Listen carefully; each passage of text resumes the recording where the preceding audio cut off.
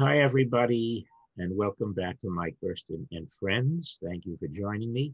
Let me tell you a little bit about my friend today. He was born in Buenos Aires, Argentina, which is also where I started my career as a little boy growing up there. He then lived in Germany, and as a young person, he moved to the United States. He went to the High School of Performing Arts in New York, became a professional actor, singer, dancer, performed in many Broadway shows, and then he moved to the West Coast. He now lives here in Los Angeles.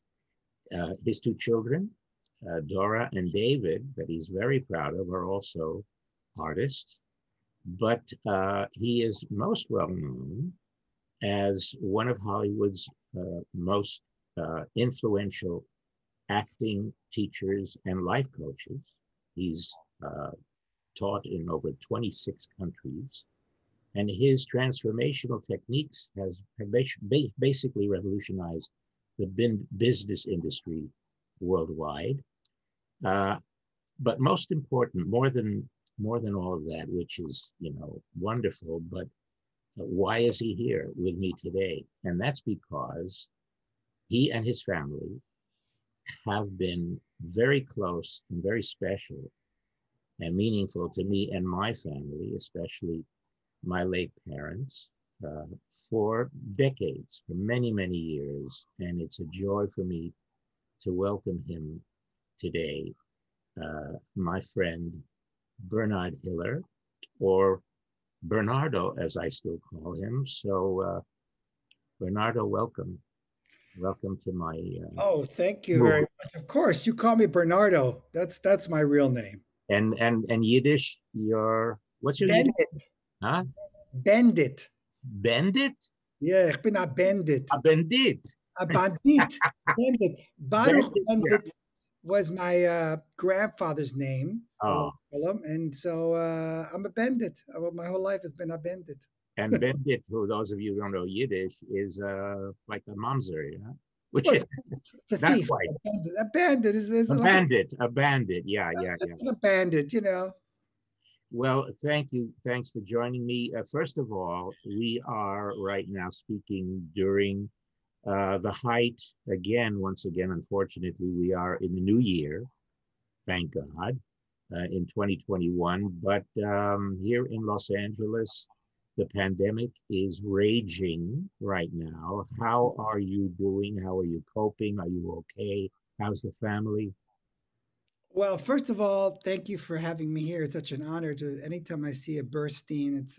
Your whole family's been crucial to my life and to my development. And I loved your late father and mother. They were dear, dear friends. I performed for them for many, many years. Well, I'm we'll talk about that. well, talk about Yeah, that. Um, I'm doing fine. As we say in French, "me schleppzach," which yeah. means we just got to carry along. And I'm spending a lot of time in a place called Zoom. It's a Zoom world now. That's where we are. Yeah, That's where we are. I, yeah. I, don't, I don't know. We're in I Zoom know world.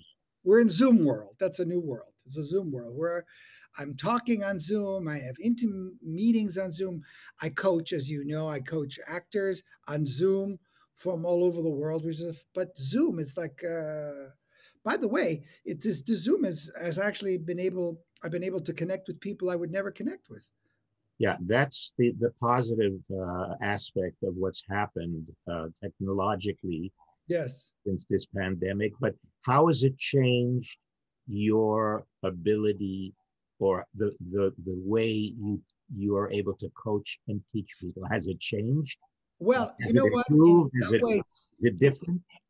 I want to tell you. In some ways, it's very interesting. The Zoom, of course. I've been doing master classes. I teach acting for the last 30 years.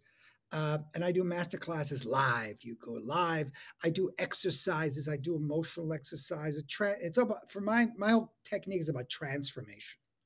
Yeah, we want to teach you how to become a dynamic human being.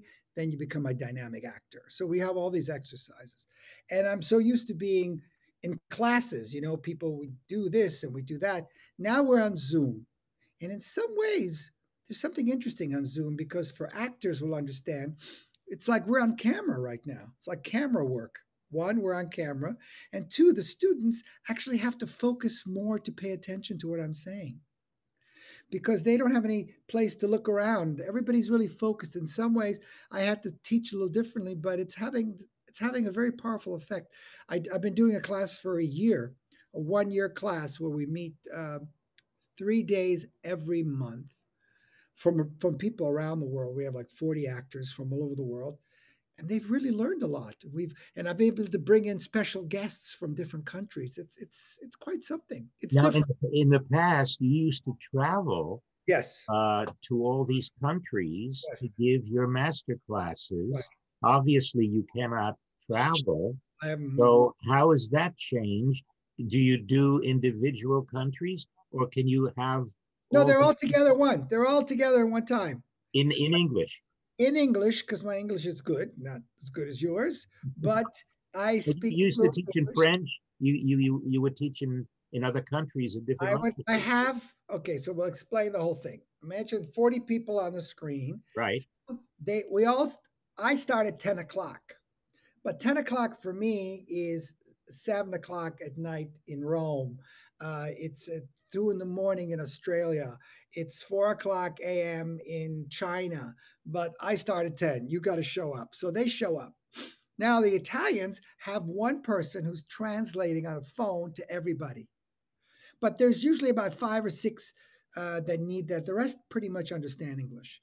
But anyone as translation is like they're like listening from the organizer to go from French, from well English to Russian or whatever it is. It all works. It's kind of like you know what it is.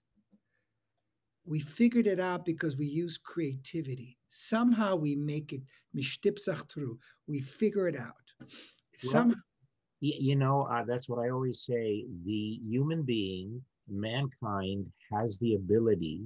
I don't know whether it's unique to us to just adapt.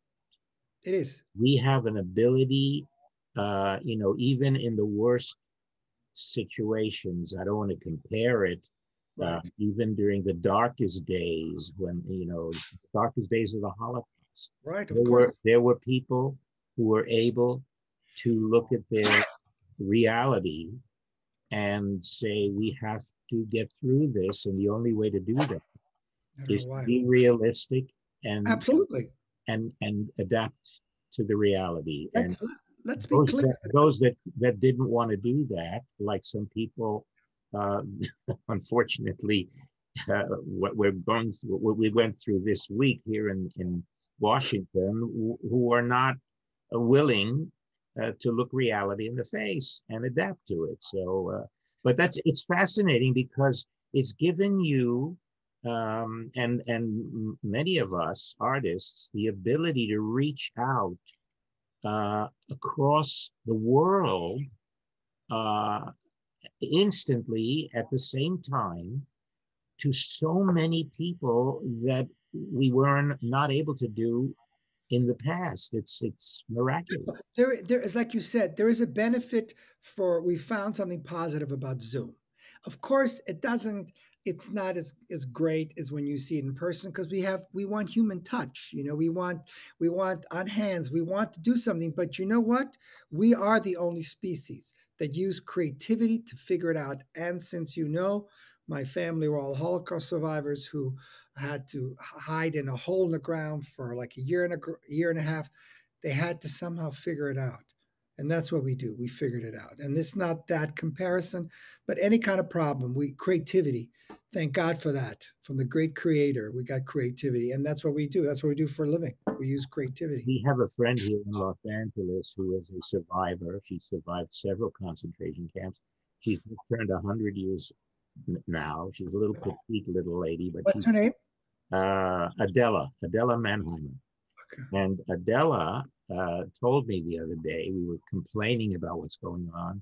And she said, Michael, everything is relative.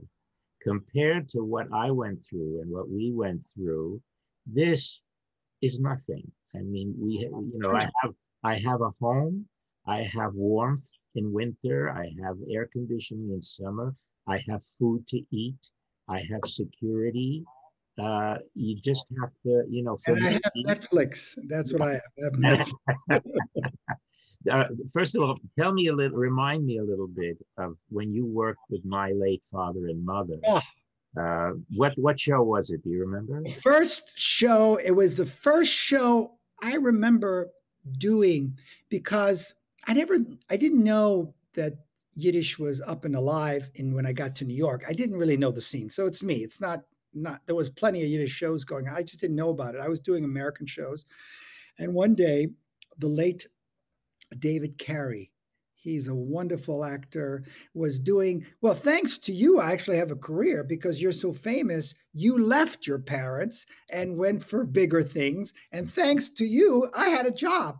They So needed I a think they were doing young, yeah, they needed a young, handsome guy. well, You were, somebody right. And so I went and did a show called The Rebbitzin from Israel. I think that's the one. I yeah. think it was in the theater, it was on 46th Street. I think it was down on the bottom. And I came to the first day, and I remember because I was going to play every Tuesday or something like that. I don't know. And I remember the first words I said, and your father said, "No, he's out. Terrible. He died. Hot nishaton. He's not like, hey, where are you going? Not, I was saying, hey, where you? No, you got to go. Hey, Bustista, where you going? So he said, no, no, no. And David Carey talked him into like, no, listen, I'm busy. He's got to go on for me. All right. And that's where I also was with my dear friend who I've known for 50 years, Elliot Finkel. Elliot Finkel played the piano. My God. And so he was there. And then I started.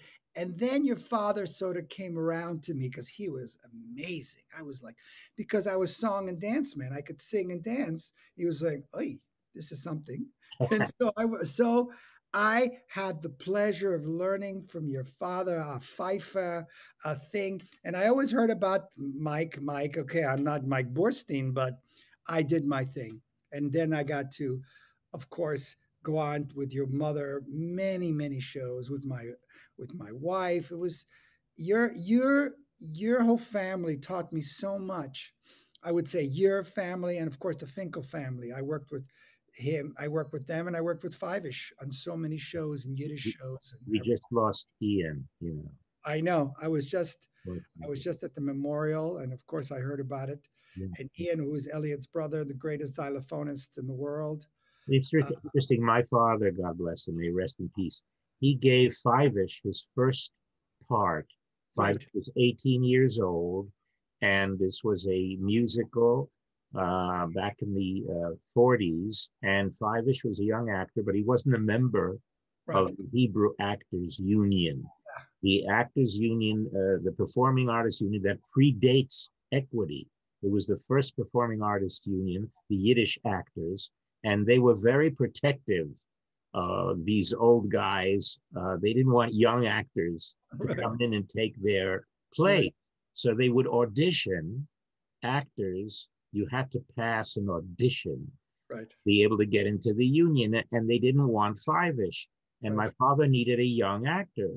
And my father went to bat for Fiveish, and he said to them, to the old guys at the union, if you can give me an 18-year-old actor, I'll take him. Otherwise, this kid is going to be in my show. And he was. And Fiveish never forgot that. It started his career. And he did the same thing for Elliot. Elliot's first job as a pianist in a show was with my dad. So, and listen, your father, God bless him, I remember the last time I saw him was at a birthday party. Remember here in the Valley, we had Yes. a birthday party for him. Your sister was always so kind to my mother. Oh, It's more than just friendship. It's oh really, no, it's a family. it, Felt it, so close to them and to your whole Burstein family. You've been, you know, I have such nachas when I see you performing. I used to come see you on Broadway and just seeing your shows. I'm just quelling. And well, what you are doing and your family. No, they're family to me. Your mother and father were family to me, and I really truly love them. so tell me how you transformed from being an actor, a singer, a performer into what you have developed. How did you develop this? How did you get interested in it? And what was the process? that brought you to what you're doing now, which has influenced so many performers. You even coached uh, uh, very famous actors in Yiddish when they had Right. to work, That's right. right? That's right. Well, I coached Billy Crystal. I wrote Yiddish scenes. I was the Yiddish coach of the stars. That's what they used to call me. And then I had a call from Carl Reiner and Mel Brooks. And whenever, even the Coen brothers, there's a scene. There's a Yiddish part in the beginning of the movie called what's it called? I forgot the name of that movie where the first for five-ish is in that. Right. Alan, actually, Fivish was in that, Yeah, yeah. and Was that it? scene, and Alan Rickman and his wife. No, I think it was the beginning. The Coen brothers. Anyway, I wrote that scene in Yiddish. I wrote it in Yiddish, so they would have it. No, I forgot. I think it was somebody else in it. I forgot the name of it, but there was a Coen brothers movie, and so I started doing. I First of all, the reason it took me out here is I did a movie called Avalon, Sure. and Avalon, I played Fuchs. What's his first name? Fuchs. Leo. Leo Fuchs. I Yeah. played him younger. Yeah. So I played him. Mina was in that. Mina Yes, Burns. Mina. They were all there. All of them were there. Yeah. And Minnie and Lou Jacoby. And it was like, and his wife, it was like everybody was there. And Moshe Rosenfeld, he was also one of the guys. And we did all the scenes in Yiddish. And we were doing all the scenes in Yiddish. So they said, "Well, I think you should be, helping people." I said, "Okay." We figure out what we're going to be doing. We're getting off the boat. There are scenes when he gets off the boat and he comes to America, and we're speaking Yiddish. And I played the Leo Fuchs character. And so because after that, Barry Levinson, who's great, said you should come to LA, and I always wanted to come to LA. And I had taught a little bit of acting in New York, and they said, "Would you help me out?" And I said, "Okay." And then they got a job, and so it started really small, and then all of a sudden, two people came. Now I had two students. I didn't really think about becoming a teacher. I would never plan on being a teacher. But then something magical happened where somebody asked me, "Would you come and teach a class in Paris in the year 2000 for 5 weeks in Saint Germain des Prés?" I said, Wow. "Sure." That's like, sure, I'll go. Why not? And so I came, but I didn't. I had to kind of build a curriculum, and I always thought that acting wasn't taught as well as I wanted it to. I think that actors should be taught about how to succeed. I think that's something that people don't deal with. Also, people in general are not taught how to succeed in life and how to deal with the ups and downs and what to do with your career. You're just sometimes given training and then good luck and hope for the best. And I didn't want to do that. I thought actors should create their own opportunities and make their own things. Pretty much like Avi's doing. Avi Hoffman, he's creating your opportunities. I think that's the secret. Anyway, so I started to create something, and then more students came. But it was such an explosion when I was in Paris. The class exploded because it was kind of life coaching. It was transformation. It was like you became aware who you were. It wasn't just about acting, because I always thought they should go together. So to me, it's life, because acting is a journey to yourself. And I've discovered, this is what I teach, that if you're a dynamic person, you'll be a dynamic actor. But if you got goonish going on, man, you got goonish on stage. Just you have to bring something to have something. You cannot give me what you do not have. So I started teaching. I've been to Rome now 50 times. Like Italy, I feel Italy knows me. And there are Spain and my books. And all of a sudden people were coming. And so I miss going to those places because I love Italy. I mean, I could go there tomorrow. I love Rome. Well, you will. Hey, listen, this is God willing. It Yes. eventually we'll get Yes. back to that.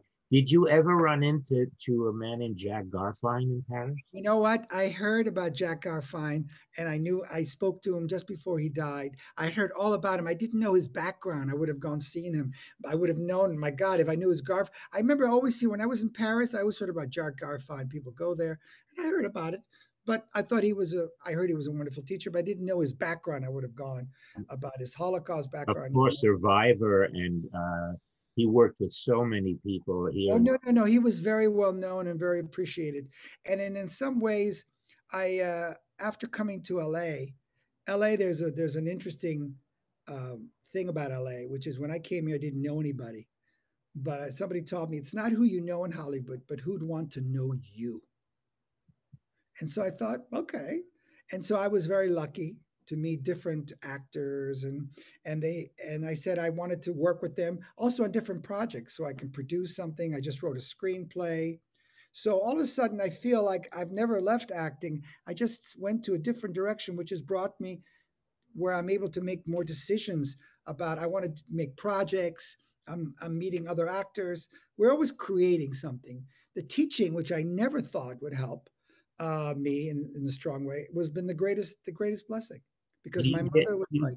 do you get the same amount of satisfaction as you do when you're performing? You know what? I get the same satisfaction because I love performing. I did a I did a lot of shows. I did the Golden Land. I mean, when I was performing, but I always feel like that's just part of me. I love what I'm doing at the time. I love performing. I love teaching. I love writing. I love producing. I love all of it. It's not one or the other. I just love doing different things. And I've been very fortunate to be able to do some of that. How does your I hate to call it method because Yes. kind of I have my own views about Yeah. um, acting schools. I have my own view of that. But how does it differ from the ideals of Stanislavski or the acting schools in New York, the Uta Hagens?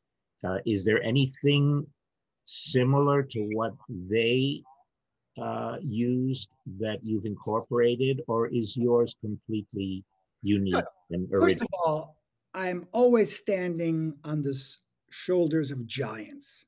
I always have taken, but the word method means a way. And if you're going to do this and this and it makes you great, that's your way. There isn't one way. You got to find your way.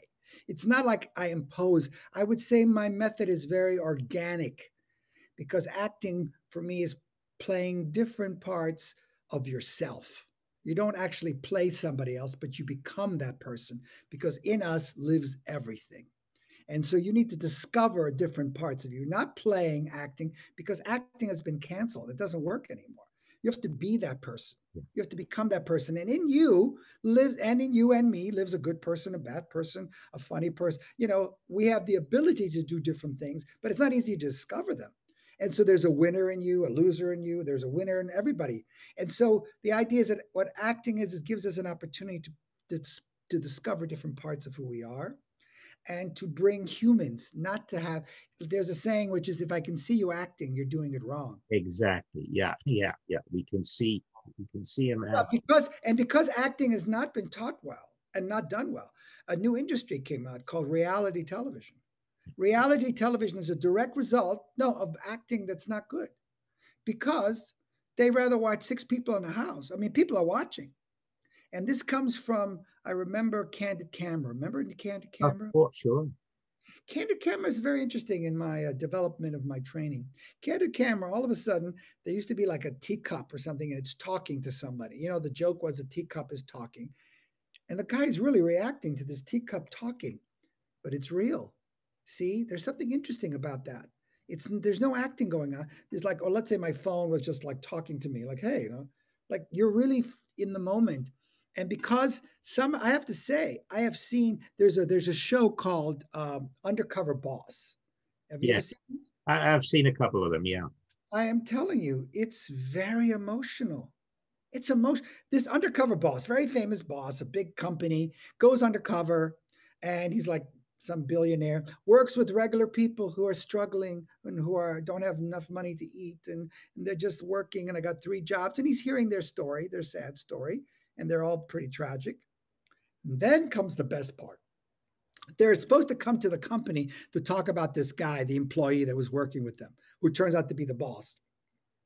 And he says, "Listen, your mother died, and so I'd like to pay for 4 years of your college." This guy's, they're in it. They're like, oh my God. And I know you don't have anybody coming to your, when you graduate high school, I'm going to be there.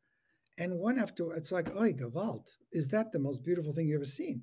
And it's the idea that people are dying for truth, that we need to be, our actors have to be even more real. So we just don't all watch reality television because some of it is real. I mean, the word is real in the reality. Of course, there's a lot of garbage. We're not talking about that.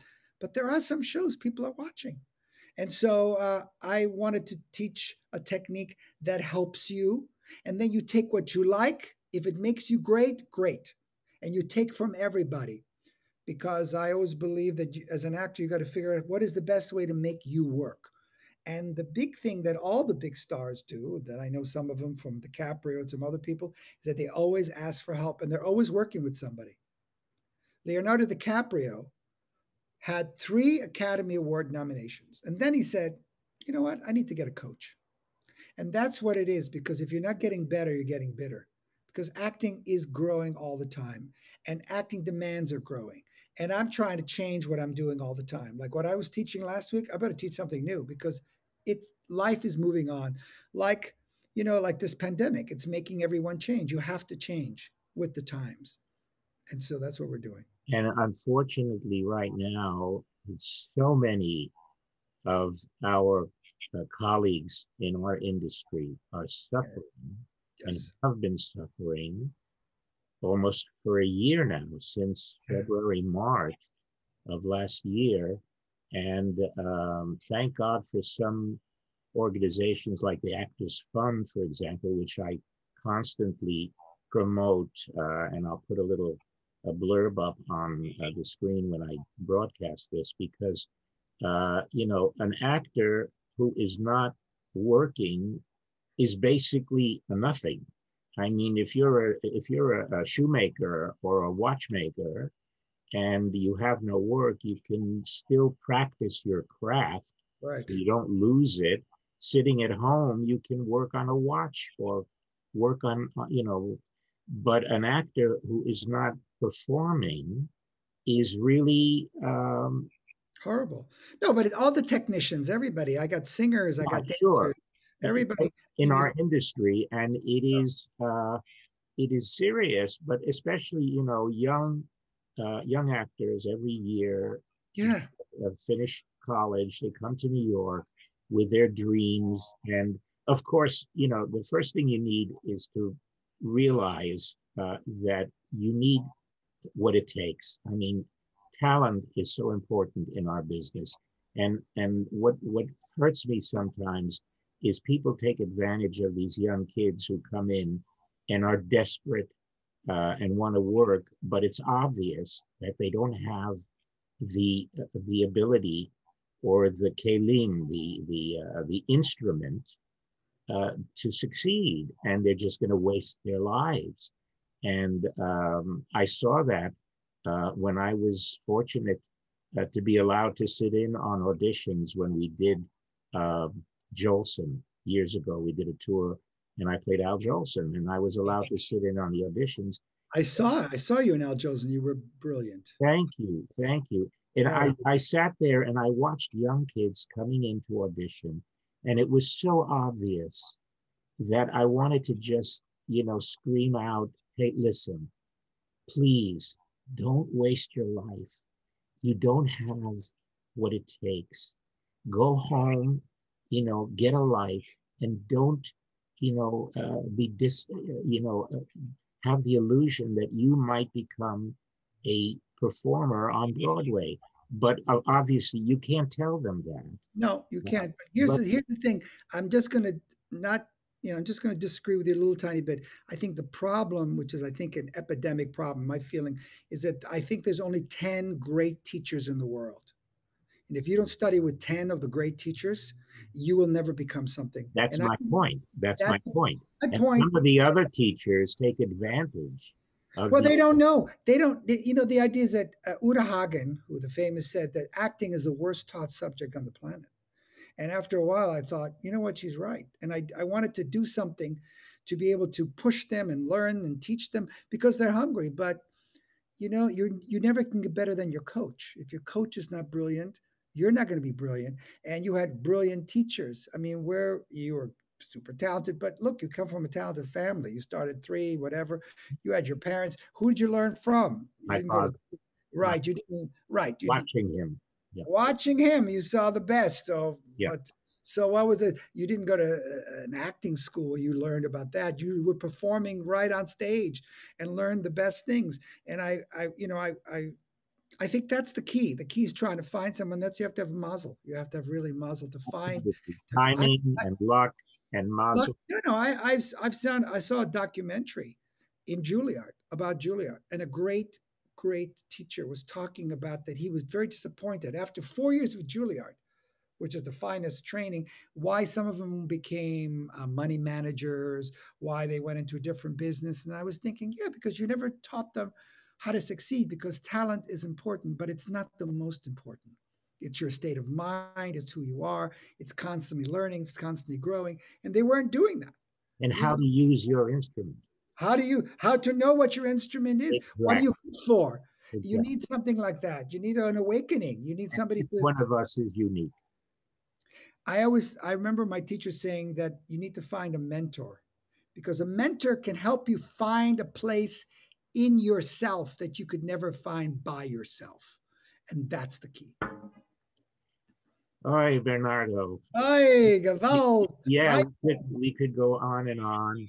Um, I want to ask you before we conclude something I ask my friends uh, when we when we talk about life in general. But if I were to ask you for one individual that inspired you or your life, whether it's professionally or personally, who would that be? I would say that the person that inspired me the most was my mother. And the reason she was the most inspirational, because she came from a little town called Lenin. It's in Belarus. It's a little village, which 9 months ago, before the pandemic, probably like 10 months ago, I was there. After all these years, I went to a little town of Lenin. She came from a little village. But in this little village, in one little stiebel, they had theater. And she wanted to be an actress. And then the war started and they killed everyone there. It's a long story. In Lenin, the Germans and everybody. So she always wanted to be, and that's I would say that I was so inspired by them and my father, who loved your parents, and just said to me uh, that because I didn't, first of all, when I was doing it, I was like, well, I want to do American thing. I don't want to do Yiddish shows. I was doing so many Yiddish shows, and she said, but they'd like to hear you sing in Yiddish. And then when I came out of the 12th Street Theater on Second Avenue, the 12th Street Theater, the famous Maurice Schwartz Or Theater. Schwartz's theater. Yeah, when I came out of there, I saw all the Holocaust survivors just beaming. They could hear a Yiddish word, and I thought, "Oi, how beautiful a language!" And then from then on, I realized that that was an important thing to do. And I would say my mom kept inspiring me. I mean, she was the one who said, keep going, always keep going. And she was the smartest person I knew. She was always an inspiration to me. Avala Shalom. She Well, is. it's up to us to carry on that flame and that uh, culture, uh, both the Absolutely. Yiddish language, because otherwise it'll disappear, and we are losing that generation every day. Slowly, they are disappearing. And if we don't continue their legacy, nobody will. And the language is so much a part of it. Yiddish was the Well, language of the little children, before the which 30s. was what all the shows, all the plays. It was the language, if not for the Holocaust, 1.5 million Jewish children, a great majority of them, their mother tongue was not Polish or Russian, it was Yiddish. Right. Well, And yeah. that, I mean, that would have continued. So you and I and people like Avi, uh, unfortunately, my dear friend Brucey Adler, who we lost at a young age. Very. By the way, I always went. I subbed for Brucey when he couldn't do it. I came in. I was the sub for you and Brucey, so I'm number two. That's ich bin Nummer zwei. Nicht der erste, aber no. Schleppsach. I would come in for Brucey when he wasn't able to do it, and what a great performer he Uh, was. And so, that's what I try to do among all the other things that I'm doing. Every once in a while, I go back and I do a Yiddish recording or a Yiddish concert, either here or in Israel. And it's so important to me that Yiddish doesn't become Latin. I mean, they teach Latin in universities all over the world, but nobody speaks Latin. It's not a spoken language. They teach Yiddish all over the world, but we have to make sure that people still uh, hear the spoken Yiddish, what it sounded like. So you I, and I have to. I think, listen, I am very connected. If there's anything you need my help, I think this is the most important thing. But somehow I feel that Yiddish, the death of Yiddish has been told many, many years for forever. It's always the end, but Yiddish will not end. It just will not end. They're the beautiful, when with Avi's, events, all of a sudden he's got people from around the country, people from here. It's amazing how people, Yiddish just has a life. There's something about it. Having a renewal. But my Yeah, father always used to say, people have been saying that Yiddish is dying for 100 years. Those right. people are those people are gone, and Yiddish is still here. They've I feel, died, but Yiddish is still here. yeah, I mean, and I want to say that your family had so much to do with it, brought so much joy, and so did you. What a great performer you are. My God, not to have you on stage right now is a crime because you are a fabulous performer. And so thank you for the whole Burstein family. It's something Well, look, I have also decided that as we mature, I don't like to keep doing things that I've done before and just treading water. I've done so many things in my career. I've been so lucky from the age of 7 in Buenos Aires, as you know, special. where I started. And I now have decided to try and do things that I haven't done before. I'm always looking for a new challenge. So That's it. I wrote and directed my first feature film 3 years ago in Israel called Right? Azim. We'll be putting it up on Amazon Prime pretty soon, and I'm now directing, interestingly, dubbing for Netflix. I direct the English language dubbing of all the foreign series that Netflix purchases because everything now is streaming, and so it's a new challenge that I So are they dubbing into Yiddish? So no anything in Yiddish? Into English.